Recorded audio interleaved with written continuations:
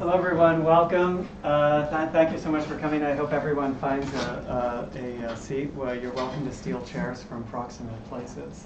I am Bruce Grant from anthropology here at NYU. I'm really delighted to introduce our speaker today, the wonderful Kate Brown, who is currently among the historians in the STS, the Science, Technology, and Society program at MIT. So came down to us today from Boston. I think if we have a healthy crowd in the room today, it's because a lot of people know Kate's work and have come to Kate's work from lots of different angles and found really first-class thinking, wonderful, original, careful thinking at almost every turn, which has at least been my own experience. Some of us are a bit slow on the uptake, and we're wounded to understand just how prolific she's been when I already was impressed with her first two books, which are the ones that I know best. Many of us who were interested in nationality politics in the former Soviet Union started with her wonderful 2004 book, I believe it was, a biography of No Place from ethnic borderland to Soviet heartland. For myself, reading it as someone at the time who didn't know much about Ukraine, I was incredibly compelled by this. You know, rather than someone just telling a straight story of what was available in a positivist sense in the archives and what that did or didn't say, she had this really wonderful take from the very beginning of just asking why it was that this very evident place, a very robust place with a booming economy and lots of people and lots of things to say, was somehow always understood as being on the periphery of other people's power structures and therefore somehow too hard to place. And well, you might not describe your book in this way. I remember reading it thinking, wow, she did all this incredible field work that took her to different archives to show the ways in which documents and subjects that mattered a great deal in one area meant almost nothing in the other because of the different regimes of knowledge and value that surrounded it. That here was this incredibly important part of the world that was somehow refusing easy categorization, and that started off people like me as being among her many faithful readers. I think probably more people in the room today know her from the next book that followed, which was the even more prize-winning Plutopia, Nuclear Families in Atomic Cities in the Great Soviet and American Plutonium Disasters. I'll just say very briefly about this that, again, something really unusual took place, which was that she told a story about American and Soviet nuclear pasts and presents as if they should be compared on the same footing. And one would think that would be kind of obvious, except that is not obvious to most people who work normally through Cold War prisms and so forth. It was a remarkably disarming focus that she brought to this world of science and technology. I want to say that this is just good geography when you keep thinking about place, or good, someone's just a very good historian. But strangely enough, we don't normally use those words. She has to be called a critical geographer, right? Because she actually takes places seriously and ends up confounding the labels by which they become known. And that is one of the many things that I found thrilling in her work. She's made some of us feel badly about going on to write yet two more books, being so productive. This was followed in 2015 by Dispatches from Dystopia, Histories of Places Not Yet Forgotten, and of course the one out just this past spring, Manual for Survival, A Chernobyl Guide to the Future, which is, I believe, going to inform at least some of our experience today. The talk is up behind me. It's the Great Chernobyl Acceleration. Please join me in welcoming Kate Brown.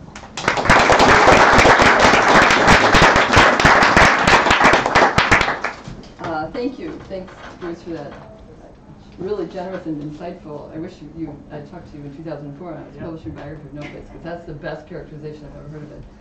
And thank you, Sasha, for setting this up, and Joshua Tucker for inviting me. And I want to talk today about my most recent book, A Manual for Survival. And you know, when I started this project, I thought, you know, we know so much about Chernobyl. You hear so much about Chernobyl. People were really taken by the HBO series I played last spring.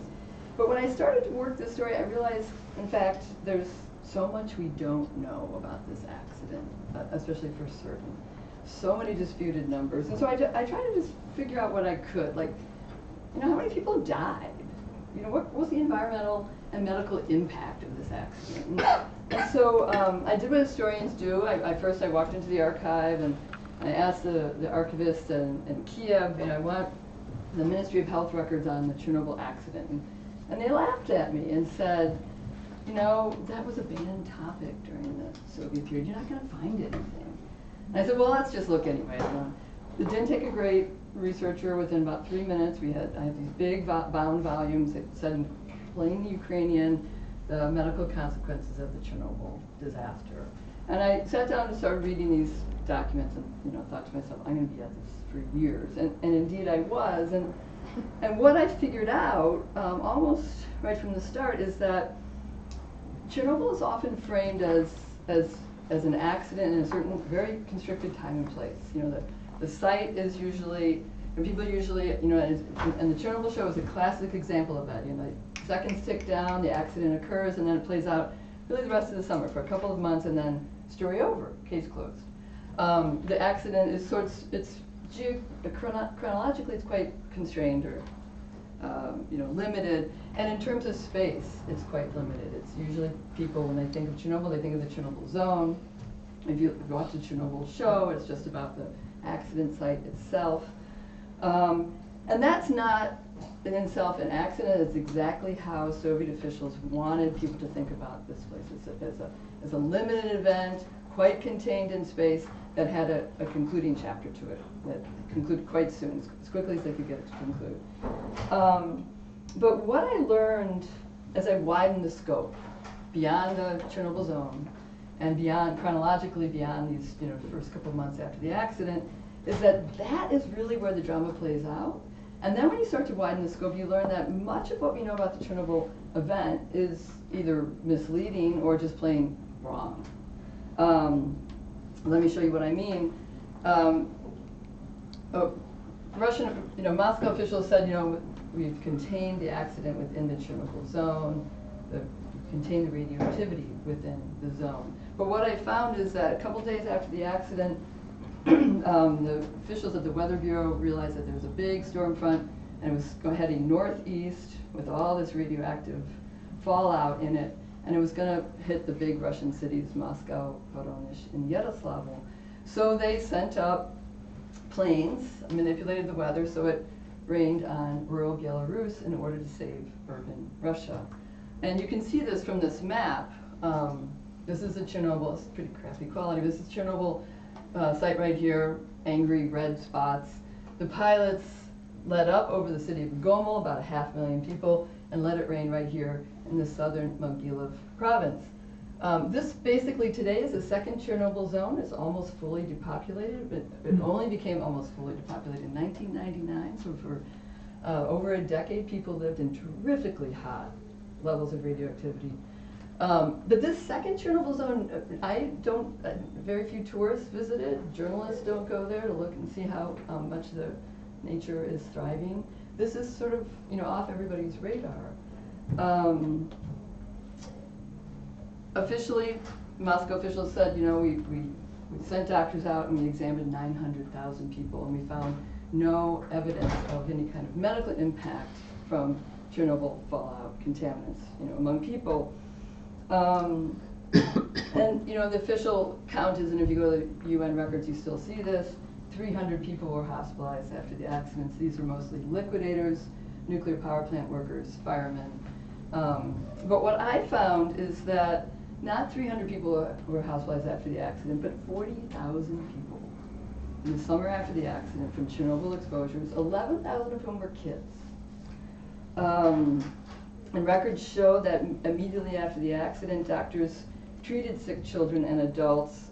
They recorded an increase in thyroid problems, complications at birth defects, and big rise in infant mortality.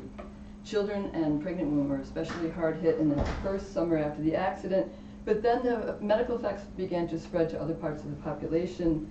In 1987, in contaminated regions, half of the children had enlarged thyroids, and so did the adults. Half of the children, perinatal deaths within 28 days doubled in 87, tripled in 1988. In one county of 103 pregnancies, 63 babies were born alive. You see these kind of numbers coming out. The other big question is the death toll. You know, reporters always call, what was the death toll? The official death toll, if you go to the UN records, it's between 35 and 54 people died from the Chernobyl accident. I looked and looked and looked. Ukraine and Belarus, there's no official tally anywhere. I'm sorry, did I say Russia and Belarus? But Ukraine does have a tally. They give 35,000 men compensation for, or 35,000 women compensation for husbands who've died with Chernobyl-related illnesses. That's just men who died, men who were old enough to marry, men who had documented exposures. That doesn't include anybody else who were in any possible other category. At the 30th anniversary, the big official event in Ukraine, the officials there said 150,000 Ukrainians had died so far from the accident. So 35,000 is probably a much closer number than 35 dead from the accident. I can also see that the typical map of radiation didn't make a lot of sense. What I found is that there were, in relatively clean areas like this town of Chernihiv, where you don't see much of a radioactive fallout there, I found this record that said that there was 200 wool workers in a factory there who had got liquidator status. Now, liquidators were people who had documented exposures for cleaning up the Chernobyl accident. And I couldn't figure out, like, how did that happen in a relatively clean town, 50 miles away? How did these women wool workers get such an exposure and become liquidators? So I kept working in the archives, and I finally got in a car and I drove up to the factory and I talked to the managers, and they said, yeah, in 1986 we had a problem with radioactive wool, and we had some officials come from Moscow, and we changed our process, and problem solved. I wasn't so sure about that story because I had seen these records in the archive that I could see that the problem went on. So I asked to go down on the line, and on the line I met women who were the wool workers, and there were 10 left who were on my list of 200 liquidators. And I said, where's everybody else? And they said, oh, they've either died or they've been invalided out on pensions. And these women had a much more interesting story to tell. They talked about how they were, you know, their job was to sort this dirty wool. And so every day they would pick up these big bales of wool many times a day. And each time they did, the bales of wool measured 3.2 milliroentgen an hour. That's like picking up an X-ray machine many times a day while it's turned on. And they were pretty interesting in the sense that they didn't have even a high school education, but I was impressed by their knowledge of radiobiology. They pointed to different parts of their body that were diseased or ached, and they could tell me which radioactive isotopes landed in those organs or those that material, because they knew how radioactive isotopes filtered into bodies. They said, do you know where the radioactive wastewater? They were like, we could get this wool pretty clean by washing it, but radioactivity doesn't just go away. They're like, do you know where the radioactive wastewater went when it left the factory? And I said, no. And they said, well, it went into the drinking water reservoir. I didn't believe that, but I checked the records, and sure enough, they were right. So after that, I thought, you know, there's more than the Ministry of Health records, and now I also need the Ministry of Agriculture records. So I started looking in a new set of records, and I expanded my search from Kiev to down to the provinces and to Belarus and to Russia. And in the Ministry of Agriculture records, I was looking for pathways of contamination. And there too, I found a whole host of records that shows that modern disasters basically need a modern state to clean them up. And where this accident took place was anything but a place that had a modern state. This is the Pripyat marshes, and Europe's largest swamp, and the Chernobyl area is right in here. And this territory is ecologically extremely beautiful and extremely complicated. There's 17 rivers that go through this sandy bowl of land. And as the rivers go through, it breaks up into hundreds of streams and lakes and bogs. Nuclear power reactors need a lot of water. They plan to have 10 reactors here. It's going to be Europe's largest nuclear power plant complex. And so they put it right in the middle of this swamp. The swamp is, here's just a picture of the swamplands. The swamp floods a lot, and this is a map from 1939 that shows, you know, at the height of the flooding season in the spring melt, just how much of this area just becomes water. And people who lived there traditionally had this mode where they just retreated. Where they're used to being cut off most of the spring months, and they would retreat to canoes and you know, move their livestock around and had their houses on one little grassy home and their or little knoll, and they'd have their barns on another, and they'd canoe between them. This photograph is from 1965. It gives you a sense of the kinds of advancement or kinds of resources people were using. Most villages lacked plumbing and central heating. Villagers carried water from open wells to open buckets.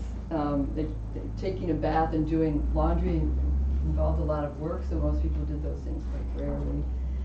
Heating came from burning peat and wood, which after the Chernobyl accident was contaminated. Dirt roads generated a lot of dust, which after Chernobyl was radioactive dust.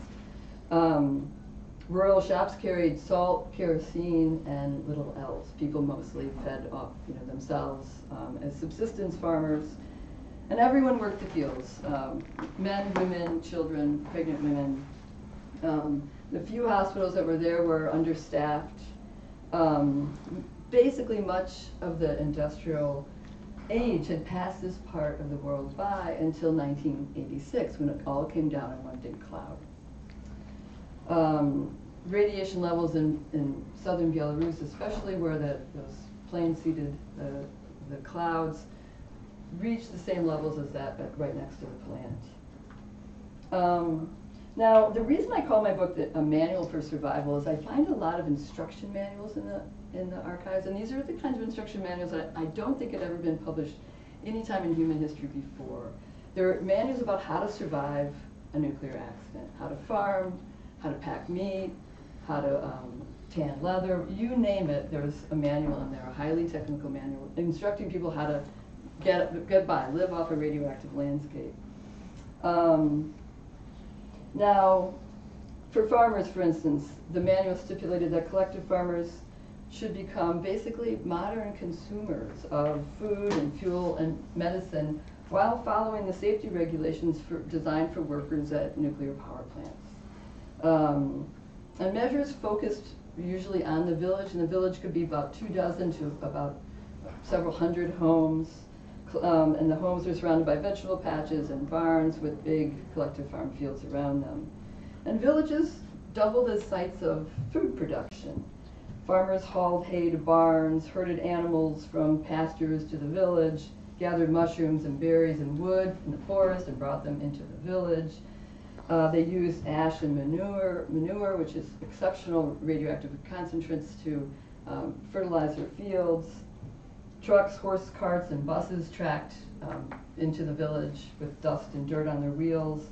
They washed down vehicles right in the village that left large puddles. They flies fed on manure and floated into the kitchens, onto the food. Day by day, radioactive isotopes were drawn into the village, which is the center of the rural economic vortex. The households in these villages became the stream where radioactive isotopes moored. And so the manuals were drawn up to help farmers deal with it. Farm workers were advised to dress like nuclear operators in jumpsuits, respirators, hats, and gloves with personal dosimeters.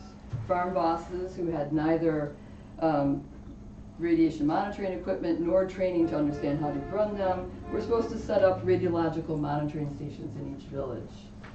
Farmers were to shower after work. They couldn't lie down in the grass, eat outdoors, or ride in open carts or trucks. They couldn't burn branches or leaves, graze their livestock outdoor, or use local wood or peat. Better not to enter the forest at all, the manuals said. To follow the survival manuals, the farmers were expected to give up the very means of survival that they had used for centuries to get by in these Pripyat marshes. Meanwhile, soldiers and workers took to cleaning the landscape. They dug up the topsoil and dumped it on the outskirts of town in temporary waste treatment areas, which is just a big hole in the ground. To make up for the lost nutrients, they dumped lots of extra nitrogen fertilizers on the crops. Hundreds of thousands of tons of extra chemical fertilizers went down. In abandoned fields, they had all kinds of problems with extra pests and rodents. So they massively seeded the fields with pesticides, especially DDT, which was formerly banned at the time. Managers wrote up plans to build bathhouses so farmers could wash up after work. It took years to build those bathhouses. In the spring, ice dams clogged the territory as normal, added a lot of flooding. As the land flooded, the radioactive contaminants that had been buried sort of down in the soil recirculated again, and it especially flowed into the grassy banks where the farmers like to have their cows and their horses graze. Crews came in to build dams to channel the floodwater into holding ponds. Bulldozing and plowing fields kicked up a lot of dust. That dust went back into the villages on trucks and on the wind, on farm equipment. Soldiers fought the dust with the green chemical foam that they sprayed on houses and barns and roads. They pulled down thatch roofs and instead put up corrugated iron roofs, which didn't insulate as well, but were easier to scrub down with a brush to get the radioactive contaminants off.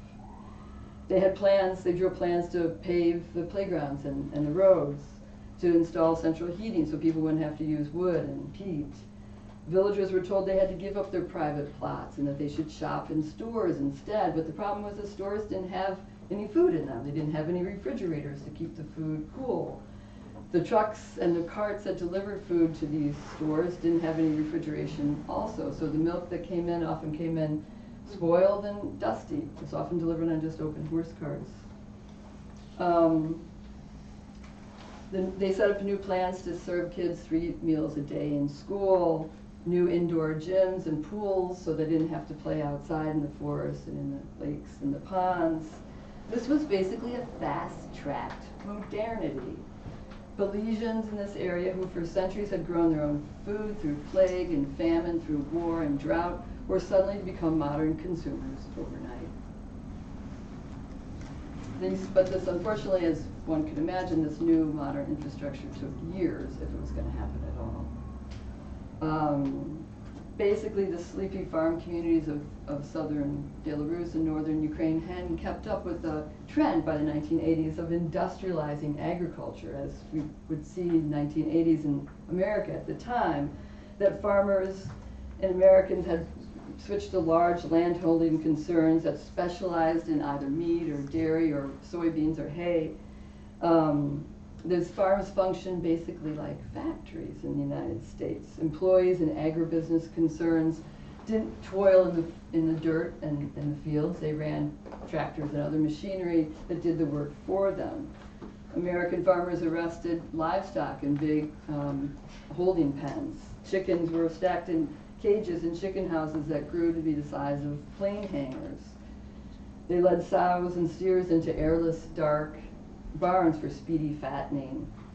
Free-range animals were just something for hobby farms and to show petting zoos. So I can't tell when I'm looking at these instruction manuals whether they were serious about this fast-track modernity for these villages. Whether the authors knew that their schemes and their budgets were basically utopian. I admire the effort, the intellectual brain power, the dedication of billions of rubles to repair the mess. No state had ever tried on this scale before to clean up a nuclear accident at this level. The efforts were, for the most part, though, a failure. It didn't take many curies of radioactivity in the soil for it to show up in the food chains. And scientists had known this for years. In 1959, Howard Odum wrote, using the great American ecologist, wrote, "We could give nature an apparently innocuous amount of radioactivity and have her give it back to us in a lethal package." And that's because radioactivity is a very dynamic element that mimics biological organisms and minerals, and it concentrates, it biomagnifies in plants and animals and up the food chain to the bodies of humans. 6 months after soldiers scrubbed down villages and scraped away topsoil, they had to come back and do it all over again. Dust and radioactivity migrated from surrounding forests and fields into villages, drawn like everything else into these humming regional centers of the economy. Soldiers returned to clean again 3 and 4 times, the constructs moving the radioactive isotopes from one spot to another. Mounds of contaminated dirt and roofing material piled up on the outskirts of towns. 800 unmarked radioactive graves dotted the southern Belarusian landscape. In 1987 and 1988, radiologists added more communities to the list of contaminated populations to be strictly controlled, especially for food consumption. Belarusian officials calculated they could produce only a fifth of their usual quotas for meat and for dairy. They begged for more food for village shops to feed villagers. In 1987, a third of all milk and a fifth of all meat in southern Belarus was too contaminated to use. Even cows pastured on decontaminated fields produced polluted milk. One reason was that farm managers kept in production highly contaminated fields because they had to meet their quotas. One agronomist wrote, "They feed that radioactive hay to all sorts of animals, and those animal products are contaminated. They're planting fields right now in the zone of alienation, and as a result, they will again have contaminated feed, and again, they will have to figure out what to do with all that spoiled food products. They aren't even trying," he complained. That same official suggested resettling 12,000 more people. His letter was ignored. So forced to meet their production quotas, farm bosses had no choice but to send their workers out to contaminated fields to work and to produce contaminated food. The results were predictable. In Gomel and Mogila provinces in 1987, meat and milk were more radioactive than in 1986. Hotter again yet in 1988 than in 1987. It took only 15 curies per square kilometer for nearly all the milk to be above permissible levels. Levels in southern Belarus were between 40 and 140 curies a square kilometer. Mushrooms, meat, and wild boar and fish came in even yet more radioactive.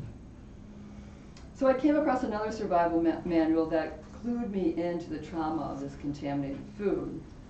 Soviet officials, of course, hated to throw out especially meat. Red meat was so valued in the late Soviet economy.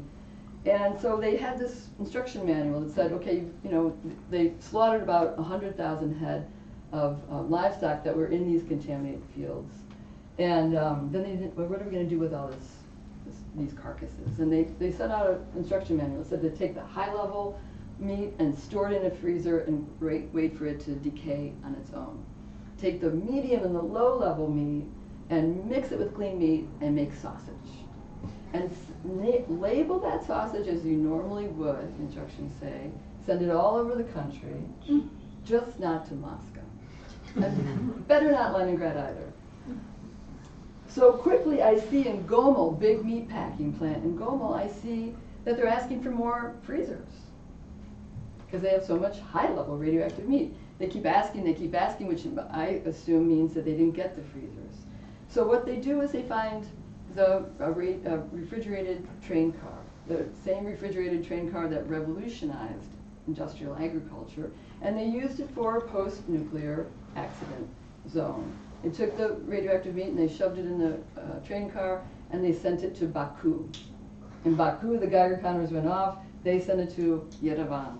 And off this train car went for 4 years. This radioactive ghost train circulated the western half of the Soviet Union, nobody wanting it.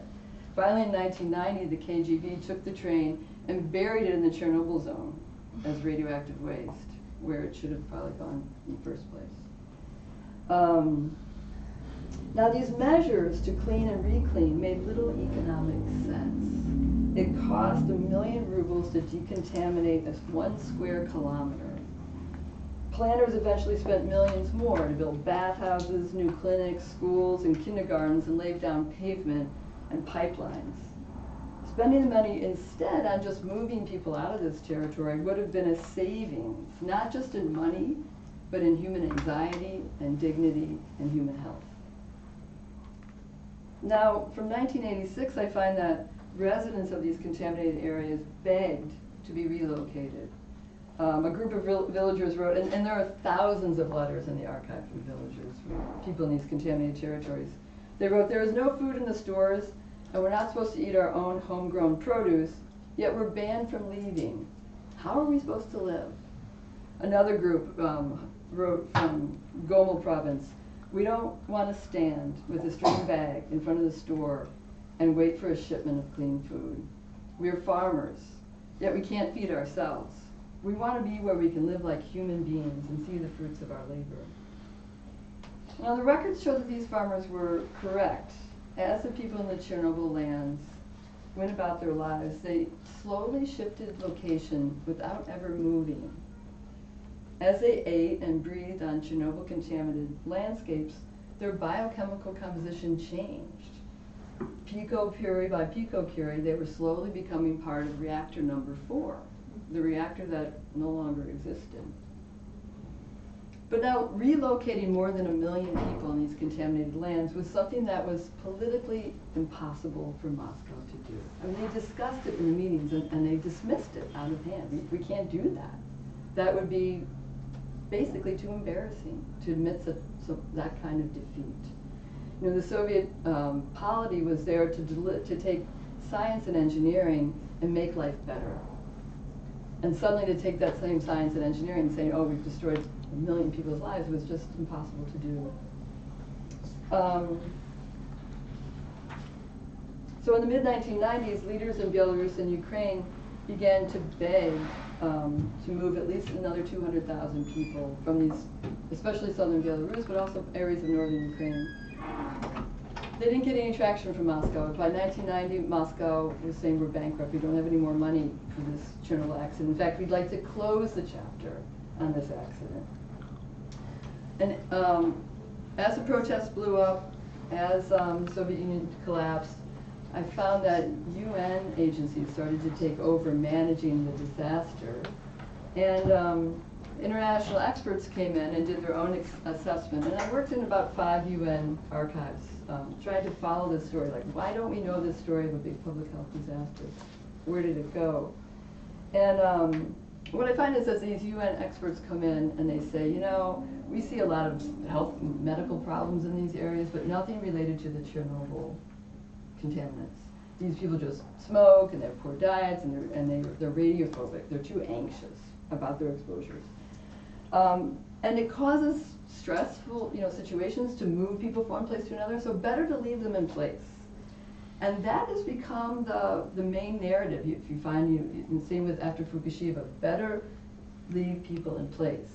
They're now planning for, they're putting up planning manuals for the next big nuclear emergency, and the recommendations are to leave people in place. So this is, the standard answer that we're going to see, too, in the future. And that, too, was a political decision. And as I worked this story in the UN archives, and this is, I can give a whole other talk on this, I found that UN officials, aided by American officials from the Department of Energy, are working really hard to hide this story of a public health disaster occurring in the Chernobyl contaminated lands. They take evidence, they take actual biopsies of kids with cancer from the Chernobyl territories.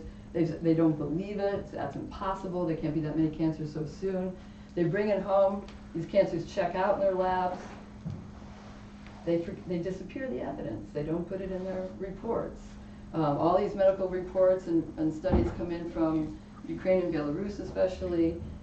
They just cut them out, edit them out, and say these studies don't fit standard westernized protocols, they're not any good, and they toss them out.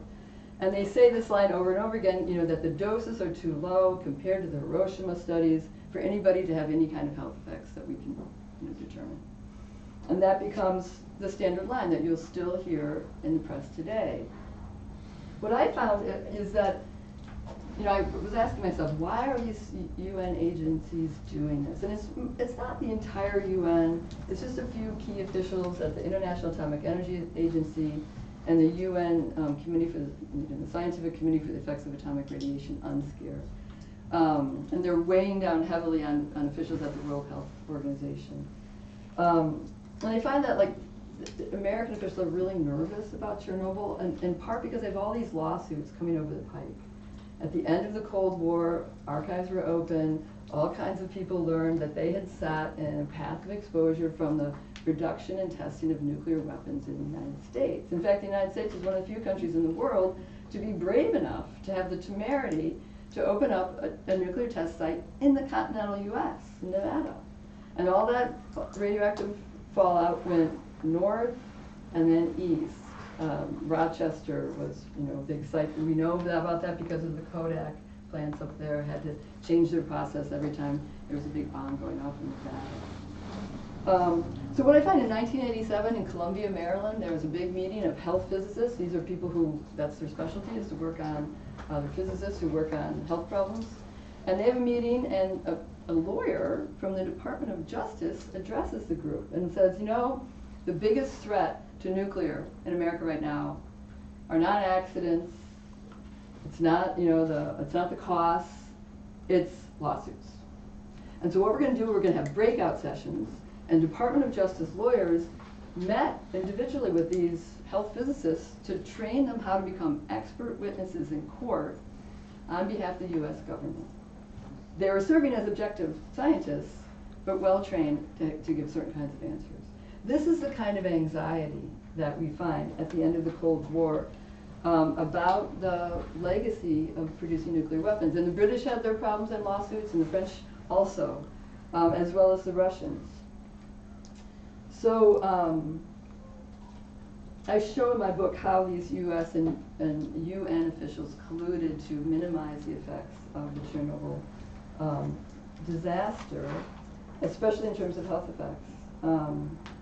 And they worked hard to make sure that there was no money allocated. There was a big UN pledge drive, no money allocated to move these additional people who needed to be moved, and to do a long-term health study on the chronic effects of low doses of radioactivity. We don't have that study to this day, and these people who did finally move had to move on their own dime. And so basically, about 1 million people were left to bare life, living in the contaminated zones, doing their best in a new neoliberal order. The responsibility for cleaning up and dealing with the disaster devolves from the state, throws it off. The UN agencies, international agencies toss it off, and it's left to these people alone to manage on their own. In fact, I even find that UN programs start to begin to teach people how to farm in a post-nuclear order, how to feed your kids and filter your food so that your kids have less radioactivity when you prepare a meal. They publish new manuals to instruct post-Soviet leaders about how to talk to the public about nuclear accidents. Don't tell them everything's fine and then give a list of foods they can't eat. These are the kind of instruction manuals that were published in Russian. They gave lessons on cost-benefit analysis, which put a dollar value on human health and on human lives. The higher the cost of the cleanup, the Western economists taught, to save each additional life, the more money they would need. Did they have that kind of money? How much do you want to spend to spare 50 curies from somebody's diet? Now, when they had that meeting, the Belarusian officials said, please can we have this classified? Because the fact that they were the Westerners were putting a value on human life in an actuarial sense was absolutely shocking. In the 1990s, the problems was no longer one for states or international agencies to handle, but really for these people on their own, these farmers, those least equipped to handle the emergency.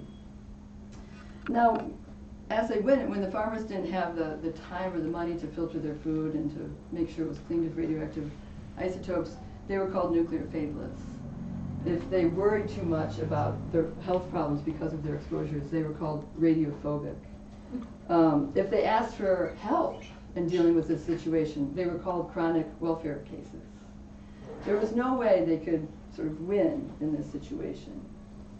And today there is still a public media campaign to normalize the Chernobyl zone as a place where wildlife is thriving, as a place that's great for adventure tourism.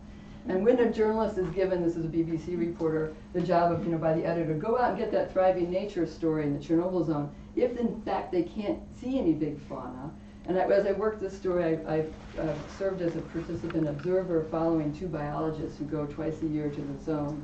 And I followed them around, and I never saw any big fauna. I live in Washington on Rock Creek Park, and I see a deer every month.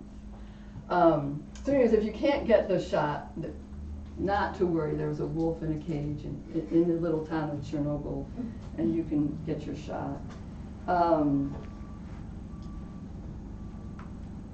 There's even, there's, as I say, lots of tourism. Tourism has gone up 30% this year after the show.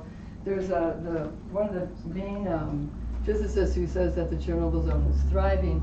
He just produced atomic vodka. He grew a field of rye inside the zone.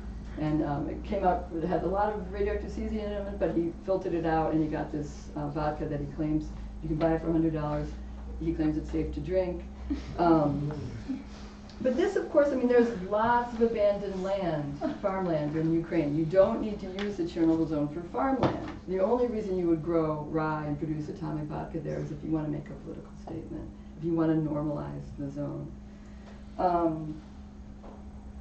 Now, in Manual for Survival, I characterize Chernobyl as not an exceptional event. And that's why I want to talk about this idea that Chernobyl, if you characterize it as an accident, the world's worst nuclear accident, then it's something that has a beginning, a middle, and an end. But what I found as I worked is that in this territory of, this is a swampland. This is a map I came across, and this map was produced in 1965. And this is a map of radioactive cesium in the Pripyat marshes. Now, these guys made this map who were specialists in nuclear emergencies, and for some reason they showed up from between 1961 and 1964 in this swampland before the Chernobyl plant was even built. And they made this map. Chernobyl's right down here. The hot spot is right in here. And in this hot spot is also a Soviet Air Force bombing range. And I have some evidence that they were testing small strategic nuclear weapons in this bombing range. The Soviet censored publication said that this radioactive cesium came from global fallout from atomic testing. They said it was mostly American bombs that dropped that radioactive cesium. But my point is that swamp where the Chernobyl was later built was already radioactive before the plant was even built.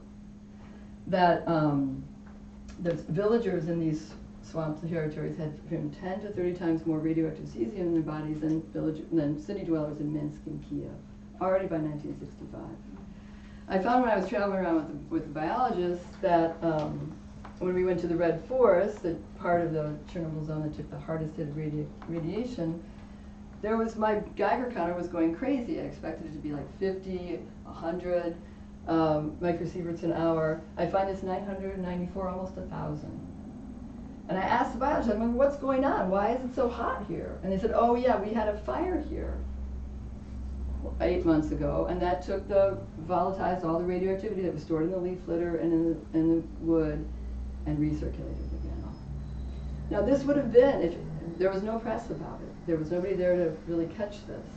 But had there been, the International Atomic Energy Agency would have scored this a level 5 out of a level 7 for nuclear accident emergencies.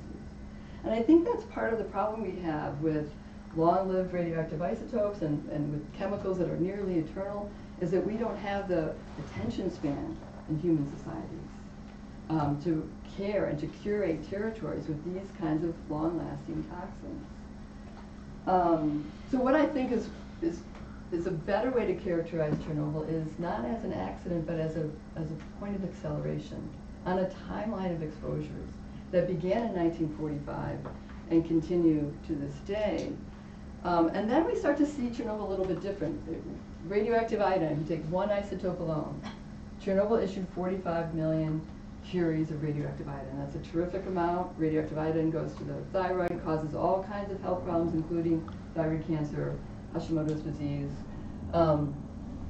But the Soviet-American testing, just 1961 and 1962 alone, of nuclear weapons, issued 20 billion curies of radioactive iodine. Not 45 million, but 20 billion, whole order of magnitude higher.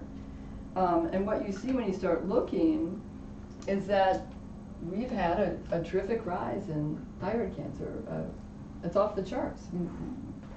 It keeps going higher and higher. Most cancers started growing around 1940, 1950, and leveled off around 1980, but thyroid cancer and liver cancer are still going strong. Childhood cancer used to be a medical rarity. In the 1930s, doctors would come running when there's a child that had leukemia. Now, of course, there's kids advertising chemo drugs and bald kids on the buses. So this, and then the other troubling statistic that comes out is that in the northern hemisphere, where most of this radioactive fallout landed, men, since 1945, their sperm counts have dropped in half. Now, these are, correlations. Whether there's causation behind this is, I think, a question we should not leave to scientists alone to answer, because almost 8 decades have passed and scientists haven't really addressed these questions. So let me just finish up with one last story. I do some ethnographic work as I go along. I was traveling a lot in the summer times in northern Ukraine and southern Belarus, and I kept seeing all these berry pickers. Not just a few berry pickers, but thousands of them. And they would come out of the forest, and they'd be met by these buyers who would have vans, and they would buy the berries immediately from the pickers. And I asked this woman who was buying, she said, I buy about 2 tons a day. And there are a lot of vans. So my research assistant and I, we decided to go undercover berry picking. And here I am, I'm happily selling my berries. And then we followed the buyers to the warehouse, where there was this nice lady who was wanding all the berries as they came in. And I asked her, I was like, so, how many of these berries are radioactive? And she says, all the berries are radioactive. But some are really radioactive, like 3,000 becquerels a kilogram. The norm, the threshold in Ukraine at the time was 450 becquerels a kilogram. So 3,000 was a lot more. So we stood around, watched her buy berries, and I noticed that she was buying all the berries. Ones over the permissible limit and the ones under the permissible limit. So the cleaner ones went over there and the dirtier ones went over there, but she bought them all. So I asked, why are you buying all the berries? What are you going to do with the dirty ones? And I didn't get an answer from the nice lady. But the pickers told me, they're like, well, it's like the sausage. They just mix them together, and then they get an average that meets the permissible norm, and then they can sell them across the border to Poland, where they enter the EU market. So now these berries, like you could say, oh yeah, Chernobyl's something out there, but now these berries get a little closer. You're thinking of your summer vacation. But then I was just sniffing around, and I saw this document from Homeland Security, which talked about a truck crossing the border from Canada into the U.S., and inside the truck was a radiating mass. And so I called the guy up who was on the document. I said, what was in that truck? And he goes, oh, those were berries from Ukraine. So now this story gets a little closer to our breakfast tables. And I think that's one of the things that we forget when we think about these accidents, is something that's a bummer for those people over there, is that these, with our global markets, these contaminants are going out. They're not only going in the trade winds, but they're also going in our great container ships all over the world. And so I hope you understand now why this, these guys of course are liquidators, but why this young girl with the blue lips, who I photographed while I was berry picking, is also a nuclear cleanup worker. She's there to take care of the detritus left to her by other people. And I think, I think once we start to recognize this problem, if we face this problem not with denials, not with sort of covering up or pushing it aside, but with our eyes wide open, then humans are incredibly creative and innovative, and we can come up with solutions to these problems. You could think of these berries in terms of bioengineering. All those chemicals and bulldozers could not get this territory clean, but the berries, and then later the cranberries they come back to pick in August, and the mushrooms they pick in the fall, are doing a fantastic job cleaning up the environment. And so we could take these berries and send them out to our breakfast tables. Or we could also take these berries, pay this girl $25 a day to pick them, which is a good wage in her economy, and then deposit them as radioactive waste, as they should be deposited. And we could do that with other products too. And we could maybe even talk the disaster tourists into spending money to go pick berries, radioactive berries. And then they could take a selfie of themselves eating a radioactive berry, and then they could deposit it as radioactive waste. And she could get her $25 a day. I guess I'm just trying to say that, you know, once we start to face these problems and look at them as problems, we can start to come up with solutions. And the solutions might actually be much better than the other options. So thank you.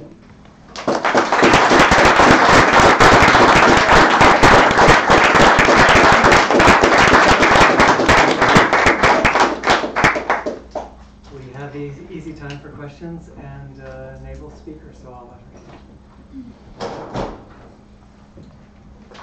Tony Nemedy from the New School. Thank you so much for a wonderful talk. I'm a giant fan of your Chernobyl book. And one of the issues that you talk about very, very briefly in that book, which to me was totally fascinating also, was sort of thinking about the comparison between the way the Soviets responded to this and the way the Japanese have responded to Fukushima. And I'm just wondering if you would care to speak a little bit about that comparison.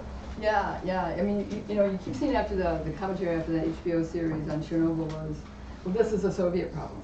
This could only happen in the Soviet Union because they were so mendacious and so incompetent.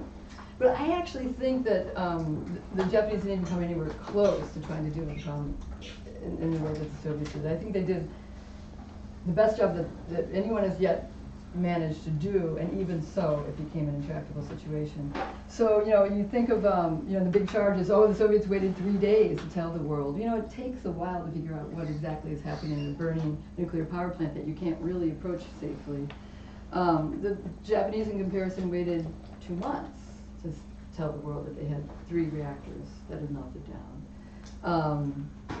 The Japanese evacuated a number of people, but then quickly wanted to move them back. And the Soviets also wanted to move people back.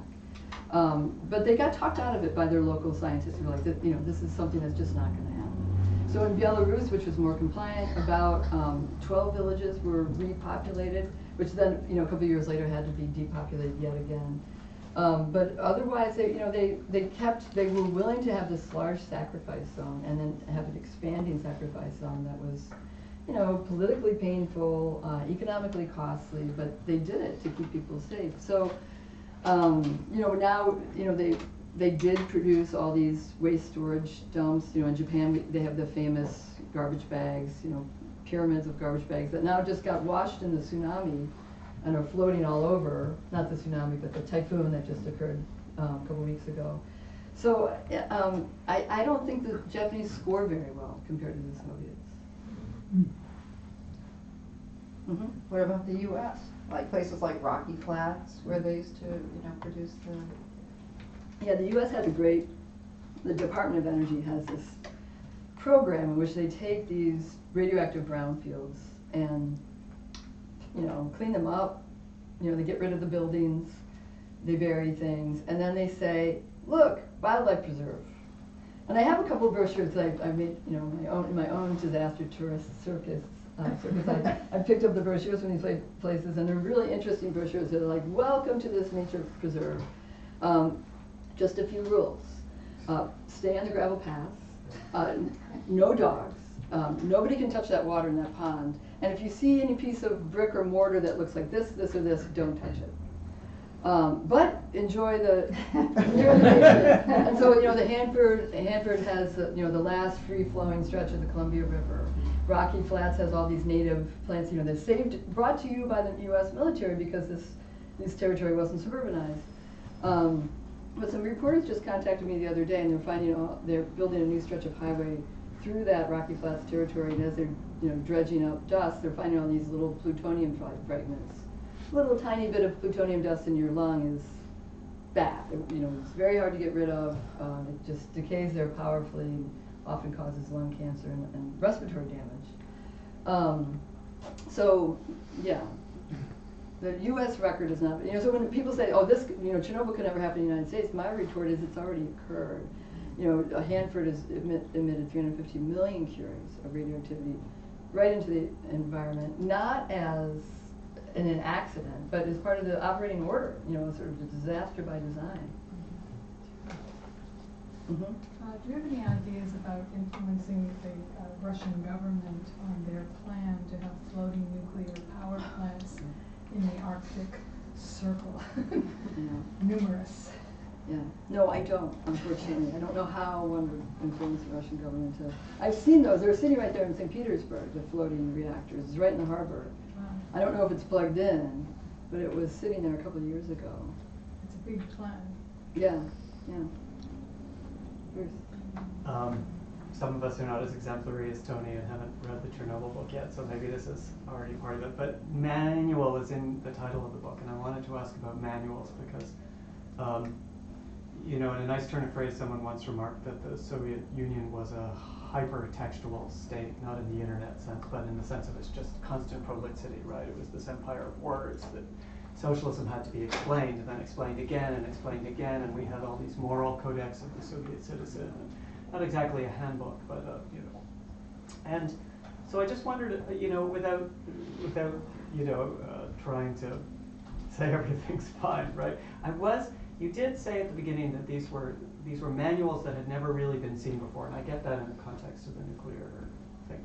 But I guess I'm wondering, perhaps in another comparative kind of question, to me it seems so organic that a late Soviet state and even a post-Soviet state would be very forthcoming about explaining, and distributing manuals, even if it's not a very modern state. They were very good at distributing text to rural areas. And was this distinctive of this world area for having done this? Because I really struggle to picture after 3 Mile Island or something that our government rushed to provide manuals for people. I mean, did Japan do this? Is this a Soviet thing, or does everyone kind of do this? I haven't seen anything of this sort, like how to farm after 3 Mile Island. I've never seen anything of the kind, and I can't imagine the U.S. government doing it, because then we'd have to admit there's a problem. You know, these manuals are all classified. You know, they were for the managers to read and then transmit these recipes, these formulas to the farmers. And they're incredibly complicated. Okay. You know, they were written by people who worked in, you know, sort of closed military establishments in Moscow and Russia, and they, they live these sort of, you know, post-box lives, right? So they're not very good communicators. So they're kind of hysterical to read, because you're like, what farmer, you know, with less than a high school education could understand these long algorithms? You know, some of the math problems go on for pages. And this is how they were supposed to, you know, the formulas to filter the milk, and the formulas for how much, you know, sort of chemicals you put in to clean out this and that. I mean, it's just amazing. And so I think that the American government would never have done this. I've never seen it like around the Department of Energy sites, because it means you have to admit you have this major problem. Mm-hmm. I was like nodding my head like endlessly while you mentioned how short our attention span there is, like when such traumatic accident happened that actually takes like much longer time than the imagined time to like clean up. And so I think especially for people that lived in communities that are not necessarily like geographically close to such area, or like generations that came later, like myself, you know, we learned these things through narratives, like secondary, tertiary, and like media portrayed. So I wonder, like, whether you think there's sort of like a moral plot, like bottom line for media or any kind of storytellers in any format, whenever things are being talked about, like for accidents like this, like what kind of moral responsibility should they take? Moral responsibility, yeah. Well, you know, I mean, I think for a while I worked in media myself, and editors are always looking for a new spin on an old story. If you have an old story, it's not a story. It's not newsworthy. So if you're going to do an old story, it needs a new spin. So, okay, Chernobyl, we've heard about how dirty and contaminated and awful it is. We need a news story, and the news story is like, oh, it's actually fine. You can produce vodka there, or, you know, there's all kinds of wild horses running around.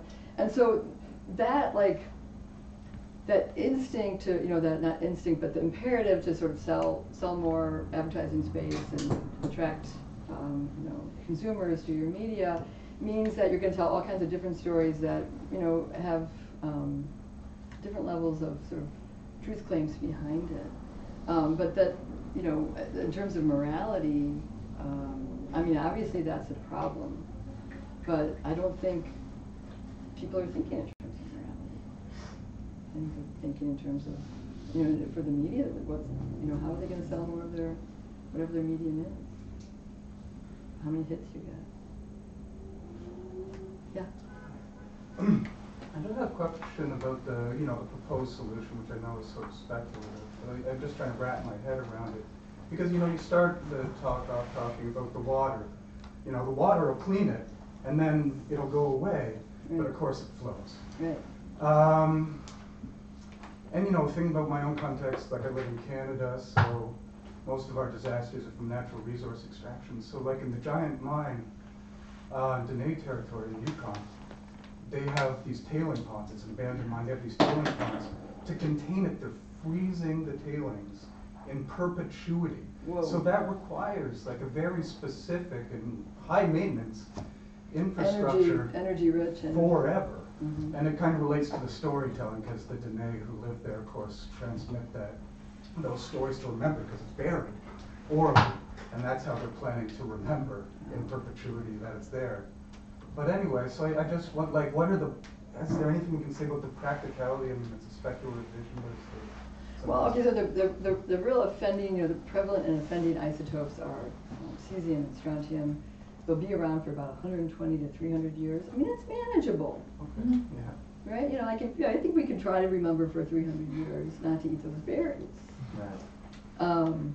And better yet, like really depict the berries and deposit them someplace where it's not Like like to keep them it's frozen not. so they're not Yeah, so it's not moving all over the becomes place. part of the leaf litter, you know, that's or eaten by an animal becomes part of manure that then just volatilizes and circulates again, right? If you just let the berries fall, first of all, local people will not let them fall. They're just they just can't. Berries are so important. Mushrooms are so considered so important. But if there was a way to sort of get rid of them, buy them, value them as locals want to value them, and I think that's important. It's because they see them as a value, and then put them in a place where they won't recirculate. Then I think you could clean up that place conceivably. As it is, they're pretty far from the Chernobyl site, about 250 kilometers away in northern Rivne territory or province.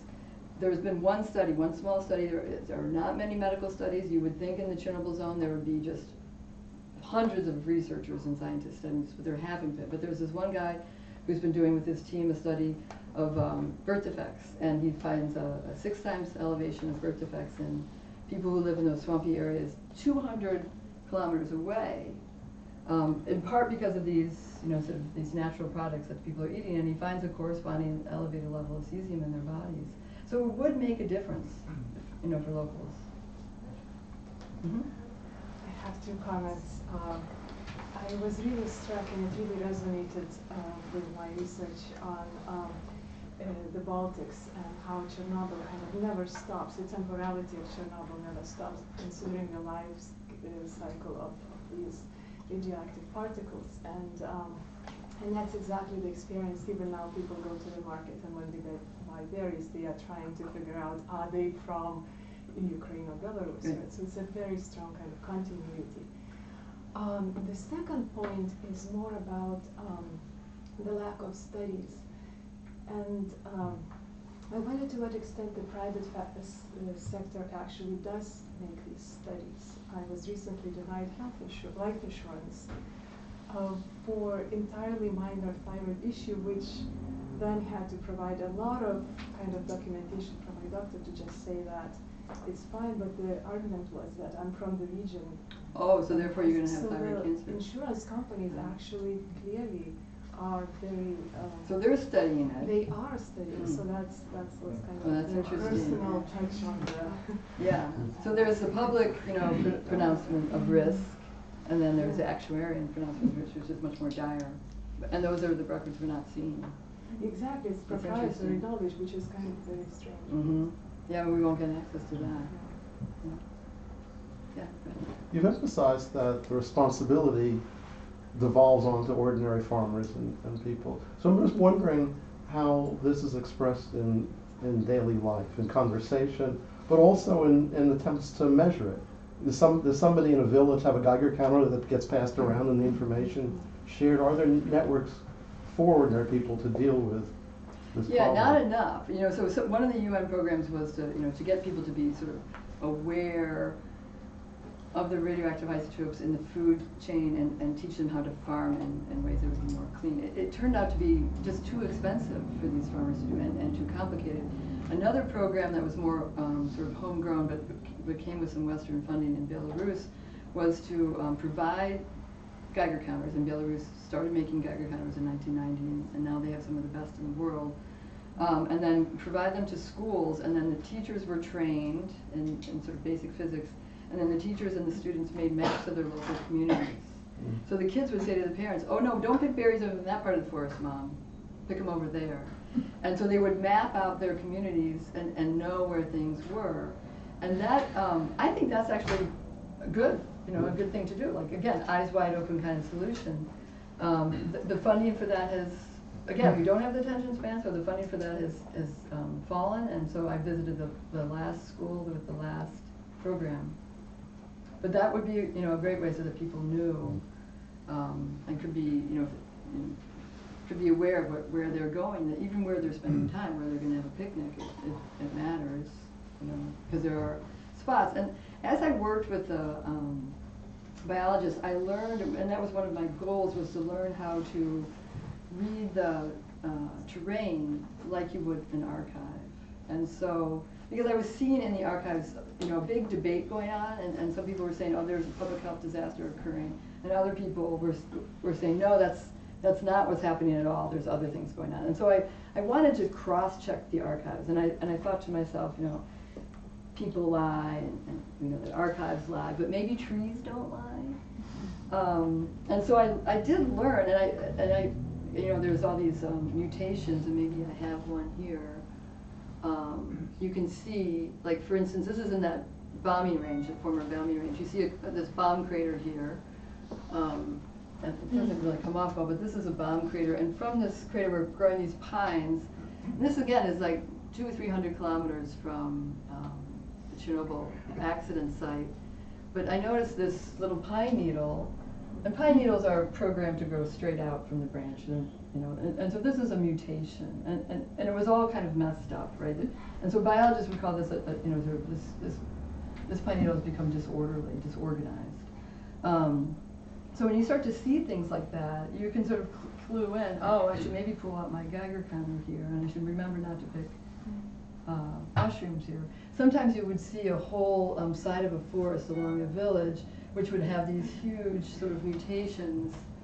Maybe I can find one of these really ugly trees, like this kind of tree. This is a whole tree that's doing what that one pine needle was doing.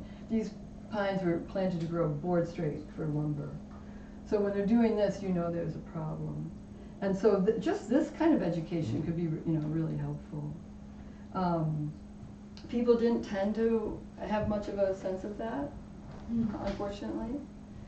They were very good about sort of like understanding what was going on with their bodies. And I had this habit of picking up hitchhikers at the bus stops because the bus service was poor. And I picked up women and children, and everybody I picked up, this is just anecdotal, so it didn't appear in my book, but everybody I picked up was going to or from medical care. So that becomes a lot of, so what we see when there's this focus on cancers and death tolls is, these acute effects. And that's really what we tend to care about when we talk about environmental toxins, the acute effects. How many people die? But it's the subacute effects. It's the thyroid cancer that you can't get life insurance for, or the small thyroid problem that causes, your life to, you spend more time and money at medical clinics, and you're less able to get an education and good employment, and life just slows down. That's the real problem, I think, that we would want to avoid having happen in our own communities. Yeah. That was a great talk. Thank you so much. Can you say a little bit more, maybe, about how the things you learned when you were researching and writing the first book, Biography of No Place, how they shaped your understanding of of what you're working on now in Chernobyl, how those two things are related or not? Yeah, well, I knew, I knew the specific, of course, sort of historical and ethnographic background of this territory called Polesia, these sort of forest people. I had a better understanding, better chance trying to understand Polishchuk, which is this hybrid of Polish and Ukrainian and Belarusian,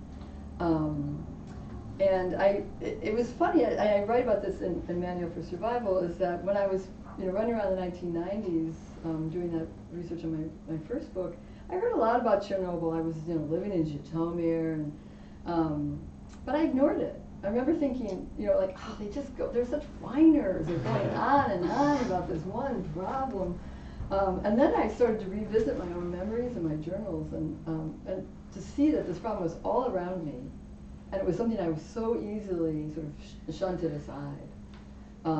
Obviously, like many people did at the time, like international experts did, and that my attitude at the time was that of a dismissive Westerner that doesn't think that these people are very reliable sources. It's almost shameful to think about now. Oh, yes. There was an accident in Siberia recently, Mm-hmm. and it's been labeled Putin's Chernobyl. Mm-hmm. I'm wondering if you have any insight on what happened there and the similar effects and approach by the Russian government, blackouts in Moscow television and so on. It seems like there's a lot of secrecy and not a lot of facts coming out of that. Yeah, and I think in part the secrecy, it seems like it wasn't such a big, it doesn't anywhere near the kind of spill that Chernobyl was. And that the secrecy is in large part because it was a military weapon they were testing, and it didn't go well, and that doesn't look good if you're trying to promote an image of a powerful state that has advanced technology that's going to use for offensive weapons. So I think that's really what more of the secrecy is about. So I don't really think it's Putin's Chernobyl. I think that's an exaggeration. Yeah. Thank you for your talk. Wonderful. Have any medical studies been done of the East European countries? I don't know if I ever told you, maybe when we met before, I had a friend from Bulgaria whose wife recovered from breast cancer, and after Chernobyl, the breast cancer went crazy, and she ultimately died. So I just wonder, has there been any collection of? Yeah, there's been some small studies like that. I've seen some small studies in Bulgaria, others in southern Germany that were hit by around the Alps. The problem with all, you can, and I do at the end of the book sort of gather all these studies and discuss them, but they're all small. And until we have one big study, like something on the lines of the atomic bomb survivor studies, 300,000 people, then that's not conclusive evidence. If you have, results that are significant, but it's only 100 people in the study or 20 people with significant effects, it's just not, it could be something else. So that is the problem. Yeah, there are studies, and they usually show bad news. And you can put them all together and they start to make a puzzle. But, it's, the epidemiologists want a really big study to show. And one of the things I've been advocating for, and in fact in a couple of weeks I'll go to and speak to a group of microbiologists, is that if we had biomarkers, with all of our vaulting breakthroughs in biology and medicine, just a way to, because what you do now when you get a dose estimate is that they take the ambient levels of radioactivity, they ask you what you ate 40 years ago or 10 years ago, how much time you spent outside, and then they calculate your estimated dose, and then with that estimated dose they extrapolate against the Hiroshima numbers and give you a probability in the future of your extra chance of getting these extra cancers, this list of cancers. You have a 0.05 chance of getting thyroid cancer and 0.01 of leukemia, etc.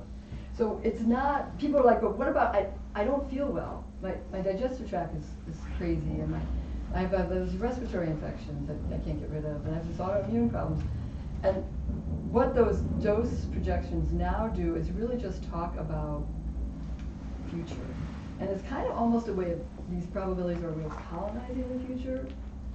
to make you feel better or to make you feel something, but they never tell people how they feel now in real time.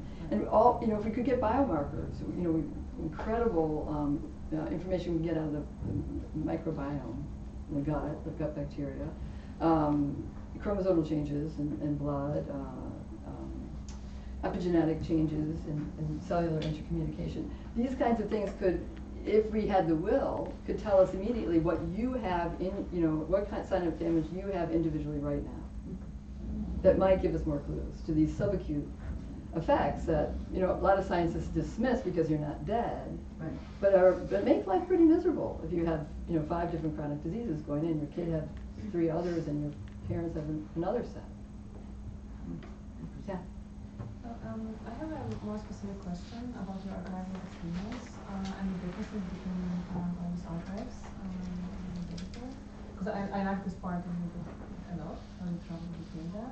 So I was like precisely thinking about the difference between Belarusian and Ukrainian archives, especially that in Ukraine, like very fast, like after the accident actually became like nationally framed. It was like this important, you know, mobilizing factor for Ukrainian kind of, you know, national ethics, which I don't think that really happened in Belarus. And then I was thinking that actually even now we tend to think about the Chernobyl accident as a Ukrainian case, right? And I think that only with the publication of Svetlana Alexievich, actually people started to think about Chernobyl in terms of Belarus. So I was like thinking whether all this kind of external politics around it kind of affects the place or the ways, you know, the event is discussed in the archives, or, you know, the ways it is silenced in the archives, or it's covered up, or maybe, you know, the production of the documents involved with the... Yeah, well, I read about that, you know, the Ukrainians really did push Moscow to take more precautionary measures and really made a case and were successful in doing that. Where on the other side of the border in Belarus, they were told to inspect, you know, the populations that were exposed, and they were told to carry out these medical procedures, and they just did it in the most cursory way. And the archives are almost funny that way. We're like, you know, we looked at 1,000 people in this village, and we saw, you know, no demographic changes and no changes in health. That would be the, you know, the abstract at the top. And then you'd look at the document, and you'd see these huge demographic changes and these huge changes in health that, you know, they were pretending didn't, all this evidence down below didn't exist. And I think what was happening in Belarus, I can tell, this is the answer I got in interviews at least, is they were like, well, we thought at first that Chernobyl happened in Ukraine, it was a Ukrainian problem. And we didn't really think it concerned us. Except there was one guy, Alexei Nestorenko, and he was a physicist, he was Belarus's, you know, leading physicist, and he went down with a team, and they started measuring, and he got extremely alarmed. And he tried to make a case, the Belarusian leadership, like, we have to do something, we have to get people out of there, we have to get clean food in there, you know.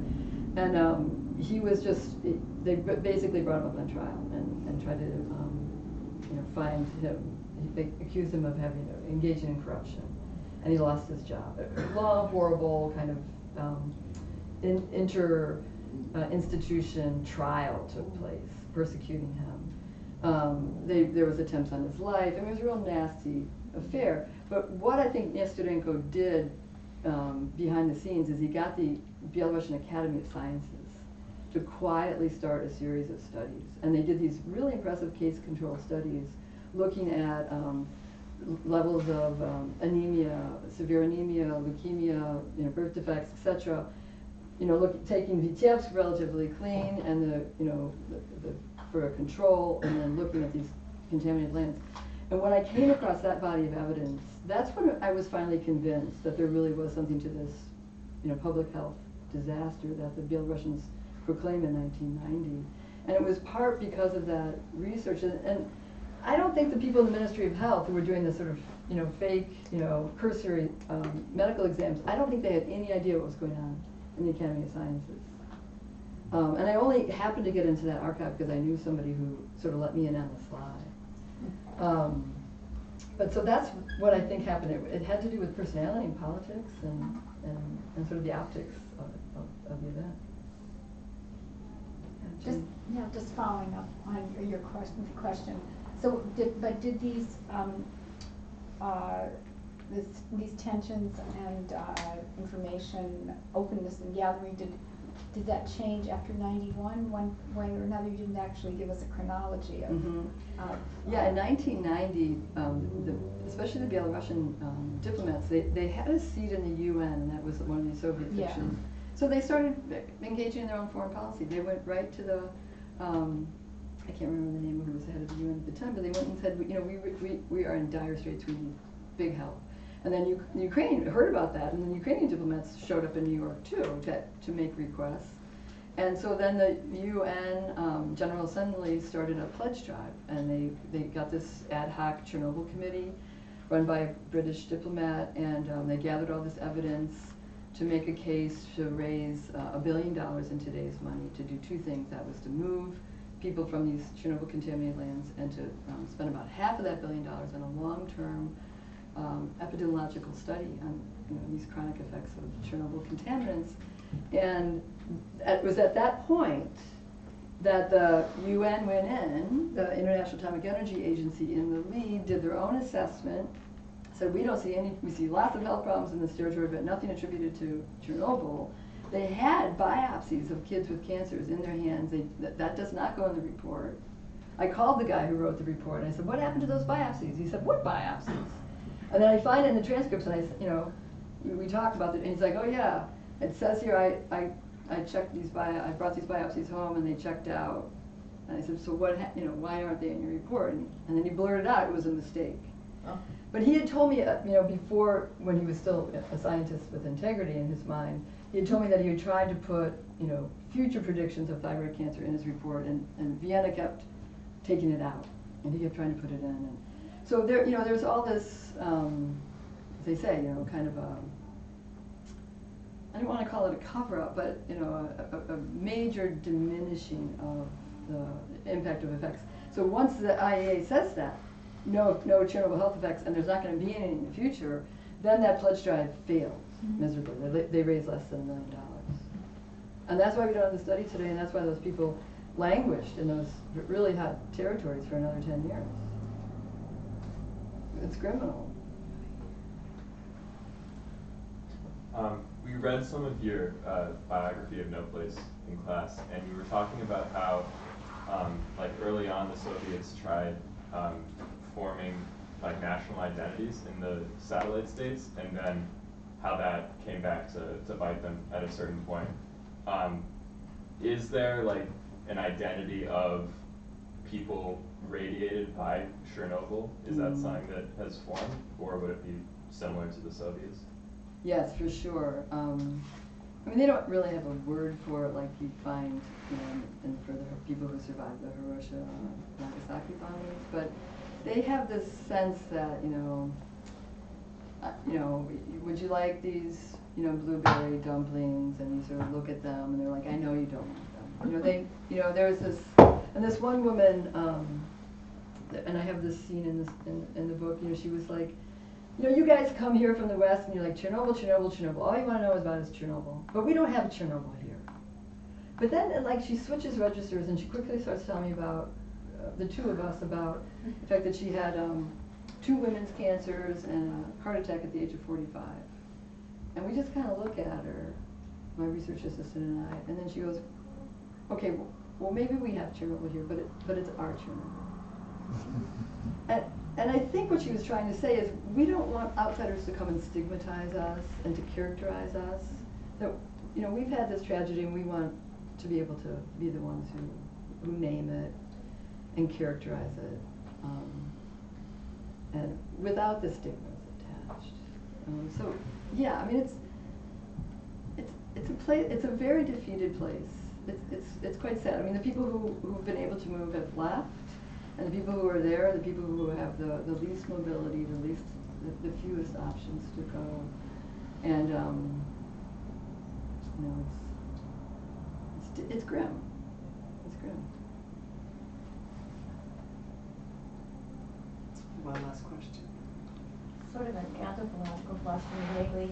Do you find that ideas of cleanness and uncleanness have been affected at all by these experiences? You used the words hot. Are they using concepts like chista and chista, or what? Yeah, they use the word chisti, chisti food, right? But it's funny, in the Ukrainian documents especially, it's always in quotation marks. And I think that means, like, we're trying to get clean food, but we know it's going to be contaminated to some degree. Because, you know, the clean food was food that fell within a permissible limit, but there's still, you know, it's like that 450 becquerels, there's still 450 becquerels.